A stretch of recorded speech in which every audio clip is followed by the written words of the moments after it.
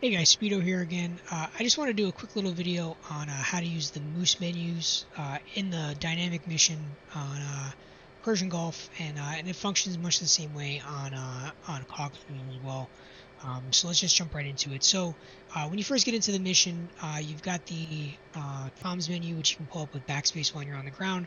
If you're in the air, then you'll have to use left alt or right. I'm sorry, right alt or right control to bring up the comms menu, depending upon if you're using it for the left radio or the right radio. But that's only when you're airborne, and that's just because simple radio is turned off.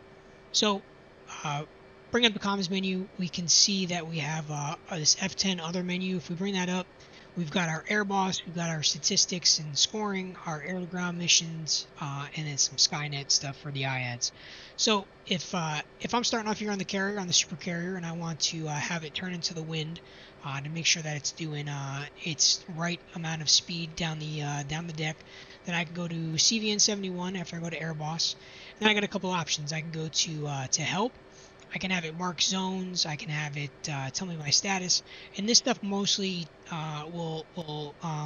is talking to the Moose Airboss, which doesn't coincide with the DCS new ATC system with the super carrier. So this stuff is a little bit separate. But what I can do is I can go in here. I can go to kneeboard.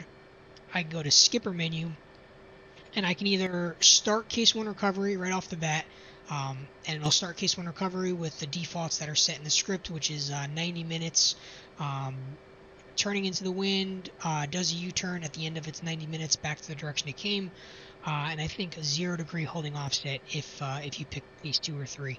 But you can also define that yourself. So I can go in here and I can set 30 knots. 0, Roger.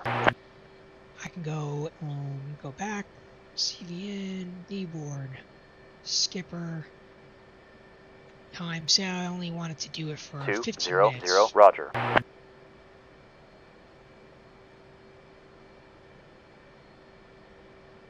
And say I want a 15-degree 0, Roger. holding offset.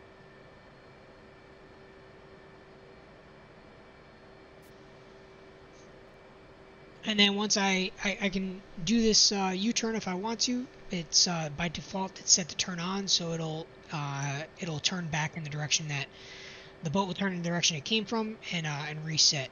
So I don't have to do that. So then I just come in here and I hit start case 1. 0, affirmative. And it gives me a 5-minute warning before it starts. And then if I were to speed up time, look at the F10 of the carrier, I could see that currently the carrier is doing 10 knots. So then I can go to the LSO camera.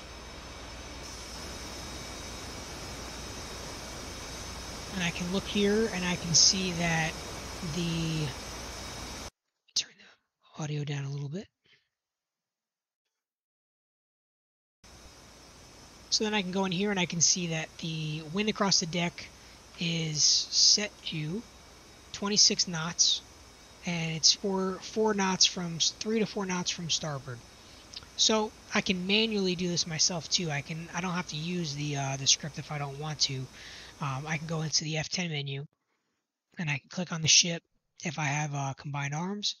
And then knowing that the speed of the ship is 10 knots currently, there's 60 knots across the deck, and I want to get to about 30, I can add another 5 to it, change it to 15, and we'll see where that goes. So then it'll start speeding up immediately.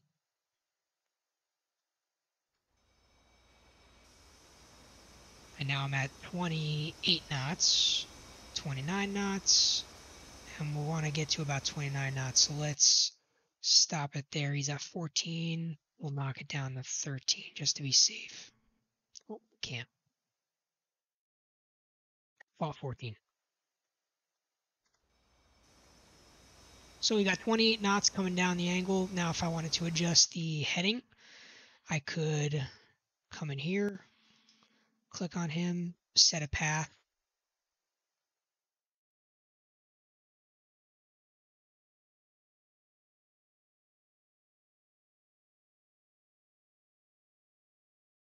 Maybe.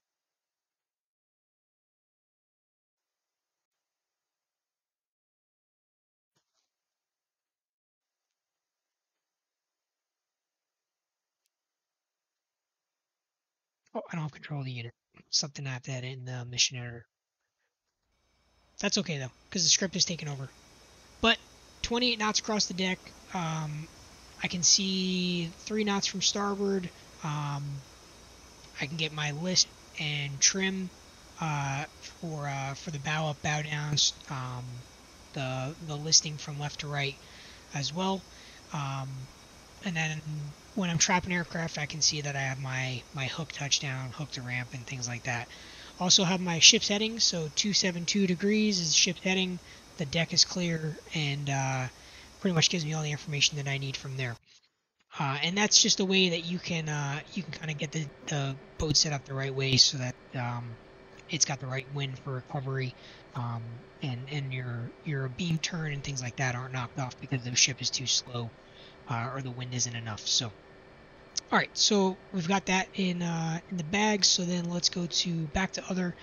Then we have this start air to ground missions. This is turned off by default because not everybody wants to come in to fly missions, and it provides a lot of information on the screen that can kind of get a little bit distracting. So if we start the air to ground missions, we give it a second to start populating.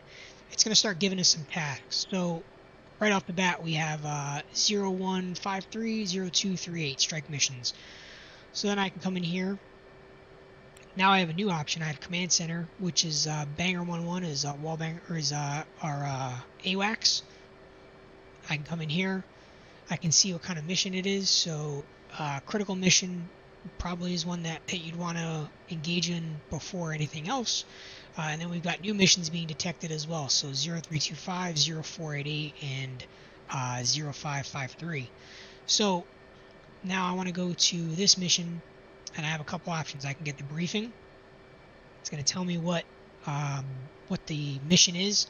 There's rocket artillery pieces that are firing on civilian locations in Oman. We could accept that task, and what we can do is we can go to our F10, look at the F10 map, go back here, go to that mission. I can mark the task location on map, and then I'll get a red pop-up mark map location. This is giving me a general idea as to where this mission is going to take place. It's not going to give me the exact location. It's just going to give me a general route of where it's located, and it's telling me what kind of threat it is. So it's got tanks and infantry fighting vehicles with air-to-ground missiles, giving me the wind speed, the temperature, and the direction from where the wind is coming from. So then I can go in here, go back to the mission. I can get task reports for a summary of current tasks, held tasks, failed tasks, planned tasks. So currently planned is the strike these targets, these tanks and infantry fighting vehicles. There's 5 total, and again giving me the QFE and information at the target,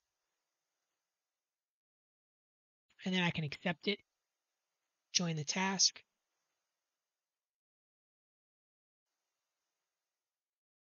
and now it's assigned to me. So it's going to give me my first target that I need to attack.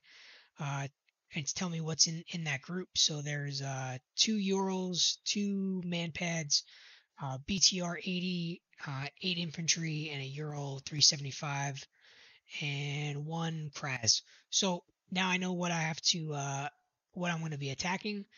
There's 15 total targets, giving me the location here, the degrees, minutes, decimal seconds for the target, make it a little bit easier to find. But I could also just go in here and I can click on this mark point and use my grid coordinates up here, latitude and longitude to mark it as a location as well, and then go about attacking it that way. And that's also for like the Tomcat guys who don't have the ability to put in seconds, decimal seconds. You can go left Alt Y and then go to your degrees, minutes, seconds, with the 3-digit seconds as well. So that's an option. And when you do these tasks, they are designed that the critical task will lead to further tasking further inland. So when the mission restarts, it should give you missions once those critical tasks have been completed. Missions moving further inland to new targets that are away from the coastline, progressing further and further until you get closer to Shiraz and Kerman and Giraffe and those areas. So that is a rundown of how to use the air to ground missions and how to use the Airboss in the game. Hopefully that was of use to you guys. And if you have any questions, concerns, comments, or anything like that, please feel free to reach out and let me know, and I will do my best to answer them. And other than that, see you in the next video. Thanks, guys.